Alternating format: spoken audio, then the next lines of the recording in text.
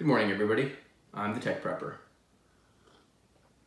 I'm going to make a quick video today on programming the Baofeng UV-5R.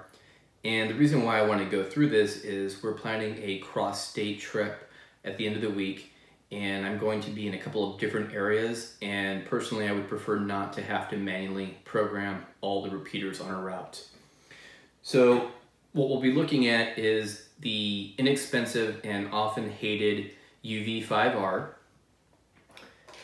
the programming cable, and you can run the software we're going to use, Chirp, on just about any platform.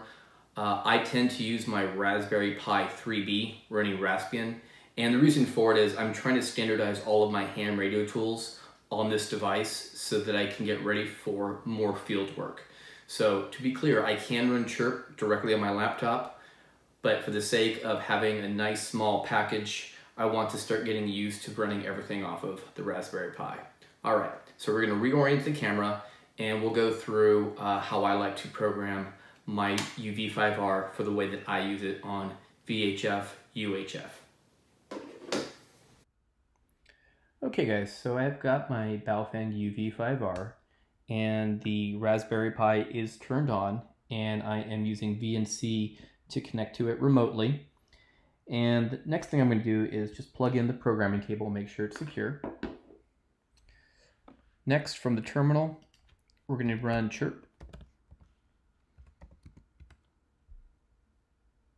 And the first thing I like to do is dump the contents from the radio because it will give me settings beyond just the frequencies. And on Linux, it's important that you understand your port. In general, it will be dev TTY USB 0, and then specify your brand or your vendor and model of radio. And mine is the Baofeng UV-5R. So this is also can also be used for just about any radio that's supported. I also use it for my Yaesu FT60R. And we get some nice instructions. So the first thing we want to do is turn on the radio.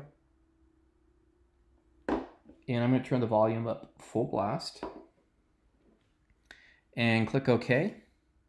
And if you look at the USB cable, and I'll link that in the description below, you should see red and green flashing lights as it's cloning. And you do need to be careful with some of the cables online. There are some fakes coming out of China. So I'll link the one that I know works for me from the vendor I bought mine from.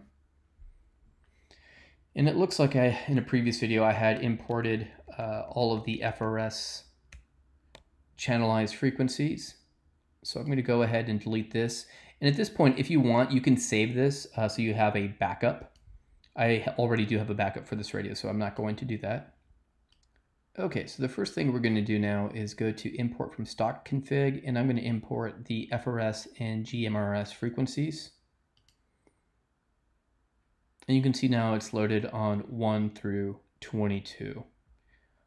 At least for FRS, it's actually kind of nice that it starts on number 1 and ends at 14, and there is overlap between the GMRS frequencies. Again, this radio is not technically FCC compliant because it does allow us to transmit on these frequencies, but in emergency, you do whatever you need to do. Okay, now that we have those in there, I want to bring in the simplex frequencies. So we'll go back to import from stock config. And I'm going to bring in the US calling frequencies. I'm going to try to write this to memory 23 and memory 24. So it's at the end of our frequencies. And perfect. So now we have 23 and 24 right here at the bottom. And the next thing I like to import are the repeaters.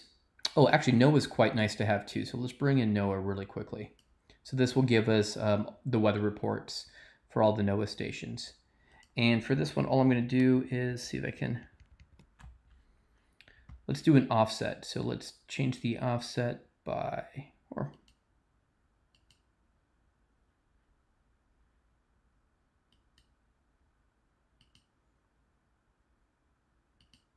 okay, so we're going to start at channel or memory location 30 through 39, click OK.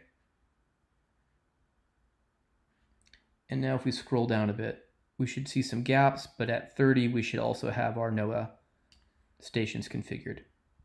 The last thing I'm going to do is use the repeater book integration. So we're going to go query data source.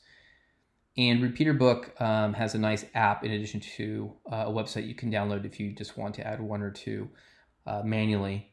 So we're going to go by proximity query, and I'm going to be in the Buckeye area, and I'm going to go ahead and bring in the 70 centimeter band. And there's a second tab that gets populated. It takes a little bit of time to load.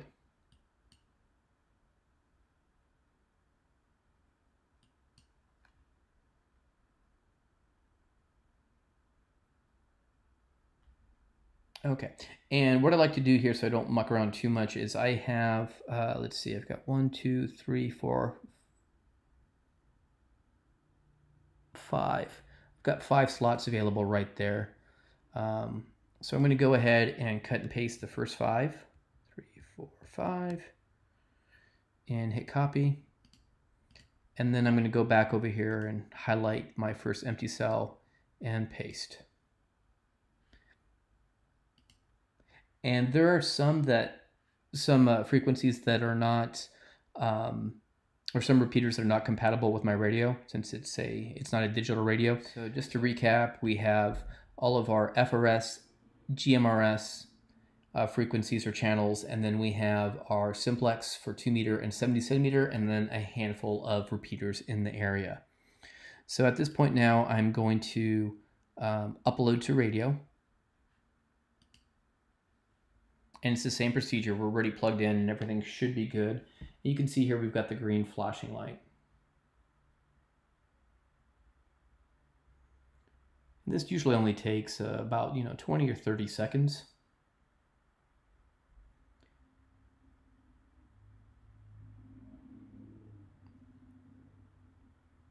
Okay, now that that's done, I'm going to go ahead and turn off the radio, disconnect the cable, and I can go ahead and close out chirp.